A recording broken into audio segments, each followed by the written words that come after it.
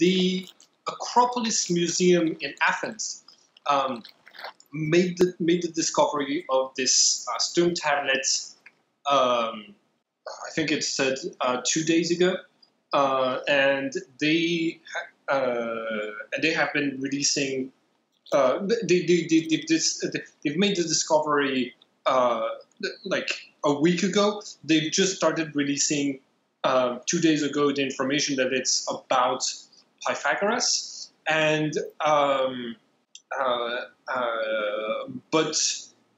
they were promising that they were going to keep up the releases of the new information, and the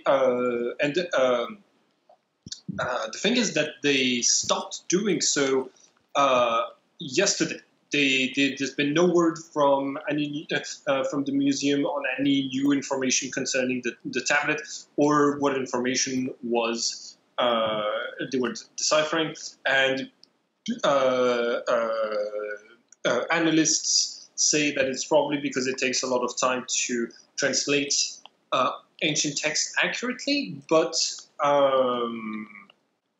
some people are just finding it weird that there's no more information. So that's about the extent of what you're getting. There's nothing new coming in from inside of the museum. You might have to go to Greece if you want to get more info on that. Well, I could use a vacation, and you could always write it off as a business expense. But somehow I don't think the Bureau going for that. Okay, so now we got to figure out a link between this Pythagoras and this murder. Seems to be a bit of a stretch, but it's not like we have anything else. Well, we've got his publisher. If we could look there too. Seems to have motive. We should speak to that congresswoman. Michelle Bachman. Sorry, what did you say? Oh, I said Michelle Bachman.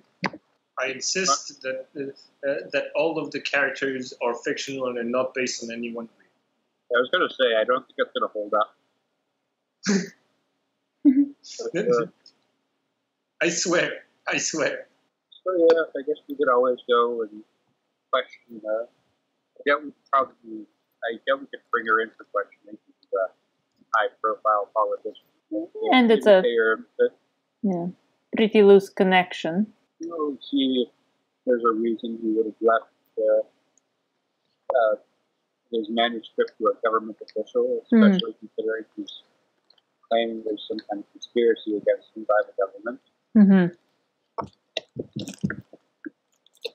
Now, do we know anything about her politics? Yep, you know that she is aligned with the anti-vaxxer movement, and that she is she's aligned with the conservative rights, and a lot of follows a lot of conspiracy theories. Well, Zoya's ready for this circus. I'm dreading it, but yeah, I guess we have to follow the rules. Okay, so I guess we'll go to her home and question her. Yeah. And then to Greece. Yay! And then to Greece.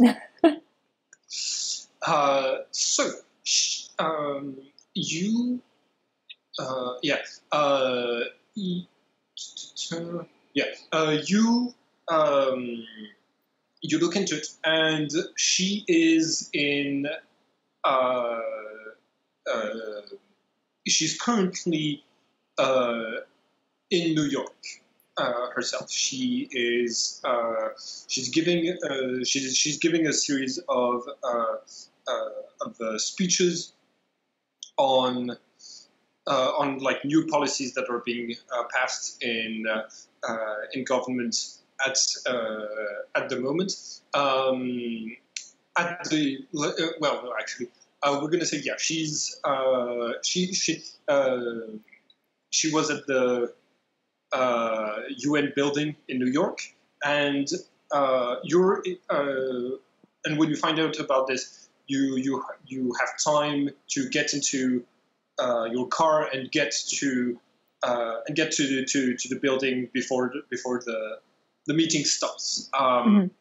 You find her walking out with a lot of journalists trying to talk to her, and you also find that Skip Johnson is there trying to get her attention, and she. When she sees him, she waves at him and gets some of her security detail to take him back to take him into her limousine. You're also present at the scene. You're near enough her. What do you do? I forgot what her last name was. Okay, Backwoman? Yeah. Well, Zoya's just gonna make directly for her. Okay. Yeah, you make your way through the furious group of what are they called? Journalists. If you want to get past her bodyguards, though, you're going to have to make a brawl check. I'm flashing my badge. Okay. Yeah. The security detail lets you through near the limousine, and she asks, "Yes, what is this about?" And she words. Zoya says, Congresswoman Backwoman. This is about Adrian Volkfield. Oh, yes, I heard he was. I heard about his untimely death. You need to ask me some questions? Yes, we would very much appreciate having a word with you. Can we? So immediately, a lot of journalists start to ask, "What's this about? Did something happen to? Did something happen to this Workfield person?" And the congresswoman tells you, "All right, get inside of my limo where we're gonna take a ride together." And she pushes Johnson in, walks in herself, and lets you through the door. Ken, do you also? Yeah, I'll go for the ride. Okay. All right. So the vehicle starts to move. Around you, there's like six. There's like six motorbikes with police on them, escorting you as you make your way towards the airport. Skip Johnson says, he starts to talk to her, to say, "So you inherited this book, and I'd be really interested in publishing it." And then you two step inside of the car, and he stops talking, and he says, "Oh, I see you've made use of the information I gave you concerning the congresswoman." Yes, of course we did, and we appreciate your cooperation. I want this case resolved as soon as possible, and hopefully it can bring some light as to who could have possibly wanted to silence our friend Mr. Workfield.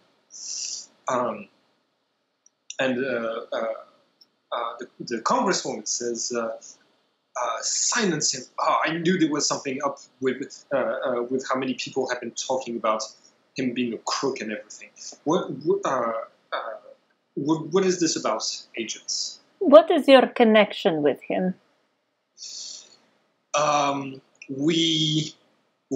I started following his work when some of my supporters started spreading information about how he was crucified as a doctor, and I got really invested in his work, and I offered my support to try to help his cause. And we've remained friends ever since. And I think the reason he named me as the inheritor for the book was because he knew I would bring whatever he had written inside to light should something happen to me. Empathy. You failed me. Hmm? Empathy failed me. I was trying to figure out if she was lying to me. Yeah. And Johnson says, which is great because you stand to inherit a lot of money from this book sale. But that's true. You do seem to benefit quite a bit. But it's not more than what you make with your own book sales. I just like to take care of this and try to get the truth out before word comes out that that something happened and which could complicate the whole publication. By the way, Andrew, you can also roll for empathy if you want to have any points. What do you? Oh, yay! Johnson is trying to downplay how much money Michonne would be making out of this so that he can make more money for himself. And she seems to be telling the truth concerning her connection with Adrian. Sorry, I'm just thinking. So am I? So I'm connected to this case you're investigating because I'm inheriting this book. Yes. Yes. We're just investigating some of the ties. You obviously seem like a person to trust. So figure we talk to people who knew him, see if they could enlighten us on any enemies he might have had. Well, having enemies is part of the job of a good congressperson, trying to bring out the truth and saying it like it is. The limo stops as apparently there's been a car accident on the route that they had planned to take to the airport, and the chauffeur informs you that you're being diverted to one of the secondary routes that they had planned, and the car steers to the left. As a player, I'm concerned. Gotta say, I'm a bit concerned as well. Okay, what do your characters do? Nothing. I don't want to panic and the other people. I'm just going to be mentally prepared to go for my gun if the need arise. All right, so you'll have a bonus to initiative if something should happen.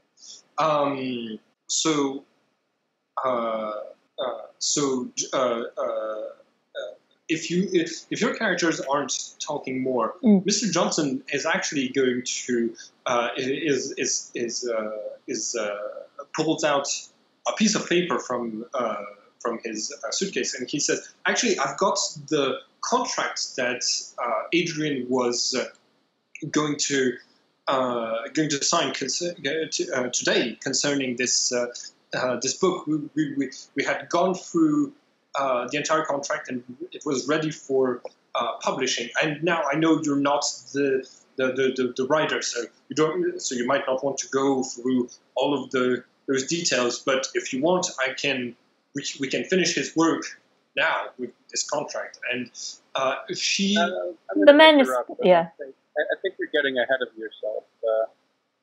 The manuscript in question is still being held as evidence. Oh, of course, but once you're finished with your investigation, it will be available for publication, correct? Yes, but that months or maybe even years from from now. And Yours? You're the FBI, aren't you supposed to be doing? Do you take yours on all of your cases? well, it's a worst case scenario, but you're looking at months at the very least. There's a lot of bureaucracy. It wouldn't be released for probably another 6 months. Well, all right. Well, then that's all the more reason to get it out of the way. To get it out of the way now, Miss Congresswoman. This way, I don't have to worry you about this ever again. So you wouldn't be misrepresenting anything to the Congresswoman, would you? No, and I don't see why you would be implying such a thing. I'm just trying to get the truth out there, like Mr. Workfield was. The truth that And your own admission has no evidence behind it. Okay. All right. I'm trying to put out the truth that Workfield wanted to put out there, and the Congresswoman seems really interested in this. But she holds out for a second. She asks, "Do you think?" And she asks you guys, "Do you think I could have a look at the manuscript, even though it's in police custody, just so that I have an idea of what it says before I sign in on this?" And Johnson gives you a stare like, "I hate you guys." Before she addresses Michonne, Zoya just kind of like gives Johnson like just a very sweet, polite smile, like and then she says, "Yes, I think that is very prudent. We will see what we can do, but that is a very good idea. Of course, I mean, why sign a legal document if you haven't, seen what you're signing over?" And Johnson says, "But think about it. He was talking about a conspiracy to get him killed, and the sooner this goes out after his murder, the more your base will be able to respond to it. And I could put it in. I could put it in the book that you contributed to putting this out there." And she says, "All right then." And in the moment when she says those words, there is a bang, the sound of a window shattering, and a hole appears between her eyes. Zoya very loudly yells, "What the fuck?" You can both roll for vigilance. What is that under? Sagittarius, first column in the middle. Oh my god. Oh, yas, girl, yas. Sorry. Okay. I'm just I'm proud of her. Proud of that roll. Okay, so you spot a 30-something looking man with blonde hair, wearing. Okay, he's white, and he is wearing a cap, and putting just dropping the gun on the floor and starting to run. And you are in one of those like busy, like crowded New York streets. In the middle of the car had stopped in the middle of a bunch of other cars waiting at the traffic lights, and all of the police officers that are on bikes, they seem confused as to where the shot came from, and they don't seem to have spotted the shooter like you did. Okay. Can Zoya just like jump out of the car and she wants to direct the police people, basically pointing in the direction of the perp, quickly like rattles off his description. Okay. Roll for leadership. Leo, third column at the top. Third column at the top. Don't fail me now. It's good. Okay. If you roll the one, you Okay. because it was a difficulty 0 test. So you ordered them to in the right direction. It takes a second because like you're at the lowest that you could be performing, but you're still a great leader. And they start to like maneuver between the. Like 2 of them start to maneuver between the cars to get there, and 2 of them are trying to get inside of the limo to check in on the congresswoman. What is Ken doing? I'm going to jump out of the vehicle with Zoya, and I'm going to basically do what the other law enforcement officials are doing and try to pursue the person myself. Now, go ahead. I was going to say roll for athletics. I think that's another thing. Oh, it's in Taurus, middle column towards the top.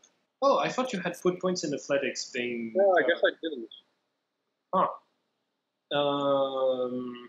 Yeah. So, you start to run after him. Can you roll a second time for vigilance before I finish the description? And what was that under again? Sagittarius, first column in the middle. Okay. So you start to run after him, and at some like you see the like bright blue hoodie that he's wearing through the crowd, and because there was a sound of a shot, there's a lot of screaming in the street and people moving around, and you can see the 2 police officers that are on bikes. They start to go in another direction, as if like they're following someone different than the person you were following, but as if they spotted someone else in the confusion. And you start to follow him all the way to a side street that's much smaller. And when you arrive there, they're not inside of the street, not anywhere you can see. They have he's outrunning. Just one second. What is Anna? What is your character doing? Zoya would like call this in, basically give the description to the FBI, like, you know, this guy, like, this is what he looked like, this is what he was wearing, this was the street, was what happened. Basically trying to get more of a police presence here to block off this area and then to be doing a search. And also to see if there's any cameras around who might have like caught like sight of him. All right, you're in luck. There's cameras all over that place. Okay, and you're installing a sort of blockade around the place too? Basically, yeah. Okay. You set it up. Because it's New York and there's a lot of police, it's set up within minutes, which means that like it's the streets are being blocked off, and like it should be good. But and you give the description out, and you put the description out. Ken comes back to the limo, I think. Would Ken do that? Yeah, I'll head back.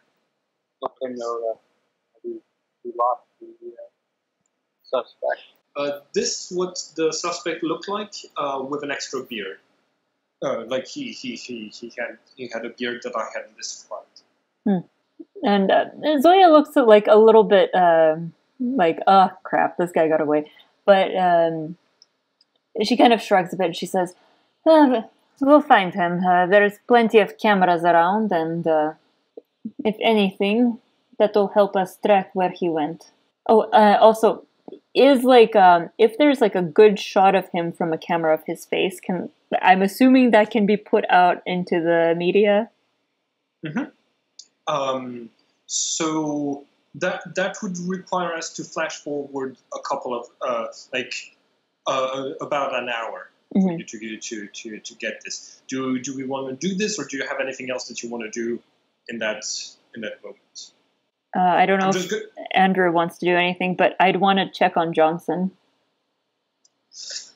Johnson is inside of the limo, and he's clutching the seat, the leather seat on which he's sitting, and there's a smell of piss coming from both him and the congressman.